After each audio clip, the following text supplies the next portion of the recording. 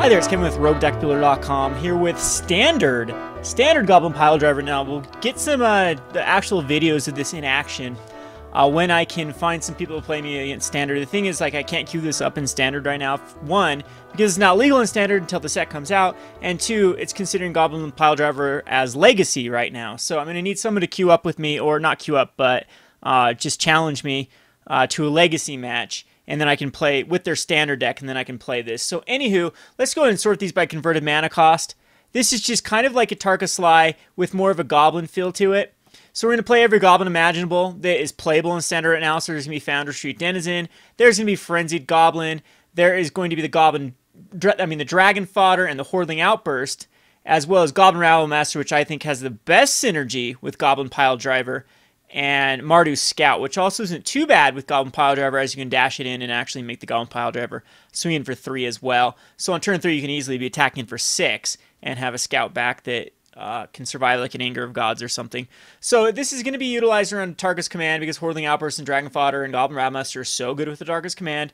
We are going to run some burn spells in the form of 2 Wild Slashes, 2 Lightning Strikes, and then 4 Stoke the Flames, as Stoke the Flames is just the most powerful one in this deck. It's a way to tap down your goblins and not force them into attack with Goblin Rabble Master. Now, I did think about going into black for the Bloodchin Rager, which says warrior creatures you control have to be blocked by 2 or more creatures, because it gives your Goblin Rabble Master and your Piledriver a little bit of pseudo evasion, but there just wasn't enough other warriors besides the Founder Street Denizen.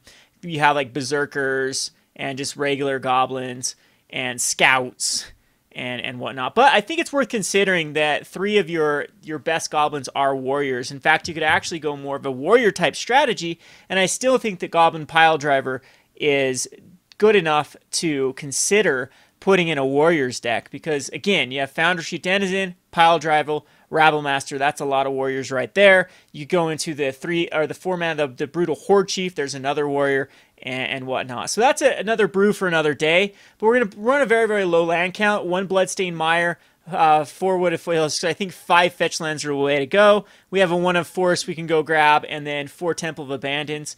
And usually you just need the 1 green for the Atarka's Command. We have the 1 trick of Become Immense in here, which is really good with Delve. Giving something +6/+6 is also extremely powerful. And then the sideboard is just your typical Atarka sideboard. I like Obelisk of Erd and Hall of Triumph to come in against other decks that are running Scouring Sands and Bile Blight. Well, not really Bile Blight. It's more of the -2/-2, Drown in Sorrow, that you'd bring in the Obelisk of Erd and Hall of Triumph. We have some roasts for Siege Rhinos and Corsair Crew fixes. We have some Impact Tremors against anything that's going to be running Drown in Sorrow and Scouring Sands. It's another way to get value out of everything. A Harness by Force against Abzan midrange, and Searing Bloods against any other aggressive deck. You can kill their creature and do 3 damage to them. Twin Bolt again for any other aggressive decks, and more Wild Slashes in the sideboard for any other, like I said, aggressive deck. So pretty self-explanatory. You've seen lists like this from me before. There was a few other goblins, I think, spoiled out. Yeah, it definitely was some out of M15 that we can think about putting in here. I'll have to check the spoilers again. But this is something I can play right now. I'm going to have the cards for them. Go check out my videos for cards I think you should speculate in for Modern. There's a few of them that I really, really like.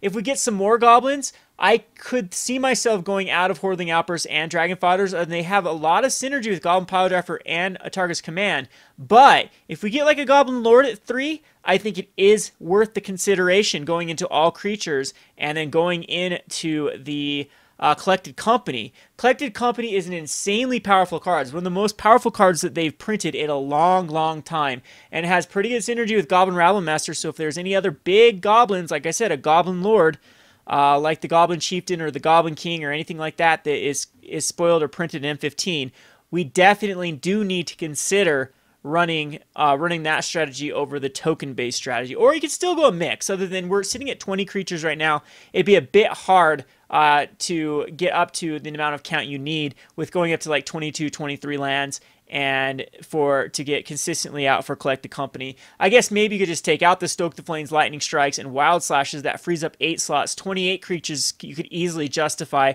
running with Collected Company, but then we'd have to find room for Collected Company, which might mean a few Atarka's commands go to the sideboard or something like that. But I'm gonna, if I can get someone to, I'm gonna go play Friday Night Magic, but after that I'll be home all tomorrow. If I can get one of my fans, or if I can get Morton or Edward from Tutor's Library to test some standard matches with me, we will show some gameplay of the Goblin Piledriver. We have some, they'll probably already be up before I load this one, have some gameplay with Goblin Piledriver in Modern. I think the card is just so amazing in Modern.